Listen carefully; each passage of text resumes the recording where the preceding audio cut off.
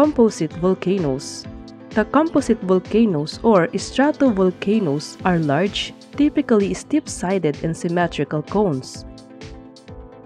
They are formed from alternating layers of lava flows, volcanic ash, cinders, blocks, and pyroclastic materials.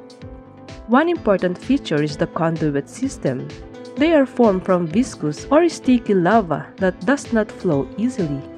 The lava builds up around the vent, forming a volcano with steep sides.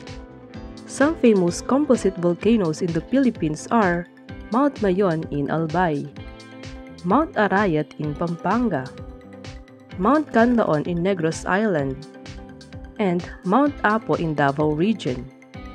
An example of these outside the Philippines are Mount Rainier in Washington, USA, and Mount Fuji in Japan. The Cinder Cone Volcanoes are the simplest type of volcano. They have steep slopes, wide craters, and are the most abundant of the three major volcano types.